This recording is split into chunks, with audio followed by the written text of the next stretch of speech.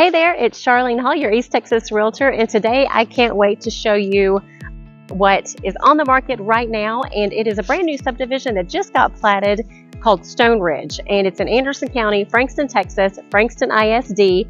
And one unique thing about this new subdivision is the size of the lots. There's 10 lots, so it's a small community, but the lots are going to range anywhere from 1.4 acres all the way up to 6 acres. So you have several different things to choose from. Of course, they're going to range in price, and message me and I'll tell you all of that. But also, it is very close to Lake Palestine. Right around the corner from this, you could look through there and see Lake Palestine from these lots. So you're going to have lake view on some of these. And right over there in that area that he's showing you right now, there's actually deep end boat launch and fishing pier. So just drop your boat right around the corner, you go fishing. It's all right there that you'll have full access to. It's a public boat launch. So the location is amazing where Stone Ridge is.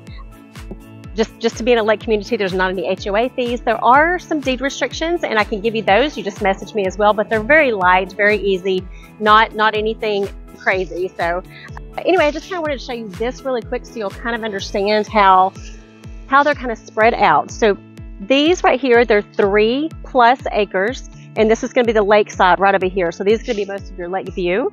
So you have that size, there's 2.7.